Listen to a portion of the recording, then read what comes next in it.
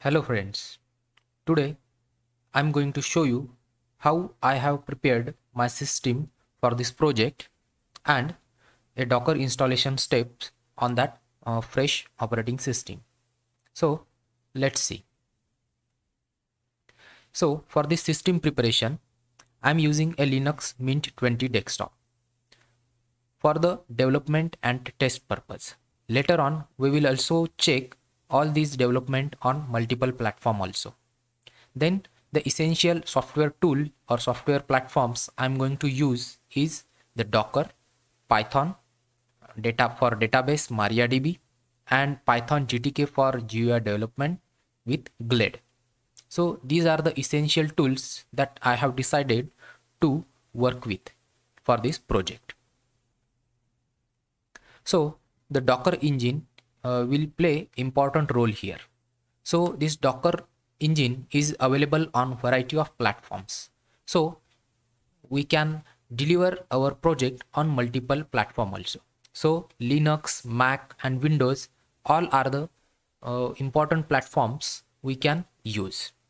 Then the supported architecture for this Docker engine is x86 64 and as well as AMD is also supported. So later on if we want to try on a single board computer, we can try on it. If you see here, Docker is available for multiple Linux distributions and the architecture in both the form Debian and RPM. So it is available for CentOS, Debian, Fedora, Raspbian and Ubuntu platform. So even you can choose its derivative platforms for the development. So we will use a Ubuntu based platform for the development as well as testing. So I'm using the operating system Linux Mint 20. So I have prepared a desktop Linux Mint 20. So you can see the software as well as hardware details related to this system. This system has 12 GB of RAM and 500 GB of hard disk. Now let's move towards the Docker installation on our Linux Mint operating system, but it had some prerequisites. So your operating system must be a fresh installation, or if you have any existing Docker installation, so you have to uninstall it first. So our operating system is fresh, so we will follow with the installation. So let's move towards the terminal. I have kept all the installation commands in a single file so that I can easily copy and paste all the commands, so it will save our time for the installation. So let's start. Now let's execute all the commands one by one. So first, if we have any Docker installation previously, let's uninstall it. So we do not have any Docker engine installed on our existing setup. Then let's update the system for the latest repository. Next, install some required packages using this command.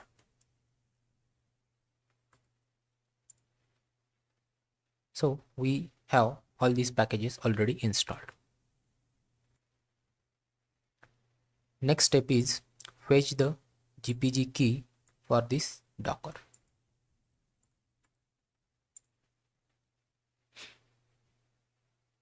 So it is fetched.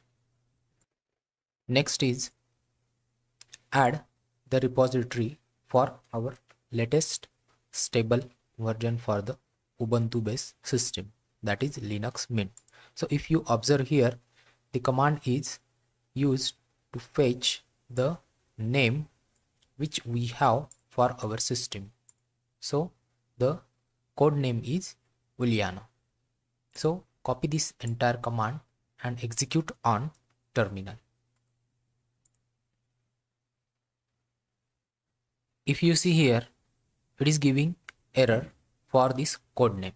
So we have to replace this code name with Ubuntu's actual code name. To solve that error, use the similar command but with the change of code name. So here code name is focal for Ubuntu 20. So execute this command now. So if you see, again it is saying connection refused, but now you can try a command update. So it must update our Docker repository for the installation purpose. Here the reading of package list is done successfully, and if you see Ubuntu focal for our Docker is also get updated. Next step is execute Docker installation command. So say yes to continue the Docker installation. Now let's wait for the installation. Now the Docker C installation steps are completed successfully. Now let's check it. After this successful installation, let's verify Docker status.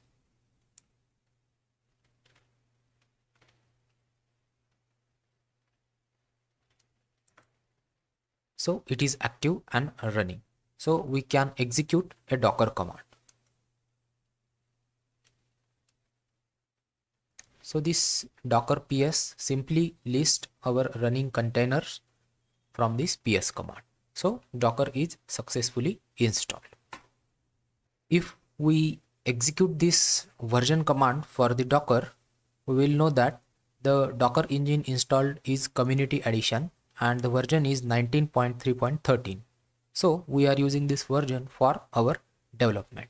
If you see carefully, during this installation we faced one small problem with code name, as our distribution is changed. The name of this operating system is Linux Mint, and generally Docker supports Ubuntu based operating system. So the code name used is a official Ubuntu name. So in short, the purpose of this project is to solve such kinds of problem which takes lots of time during preparation of your Linux system for either use or a development. This is all for the today. Stay tuned for the next videos and updates related to this project. So thank you.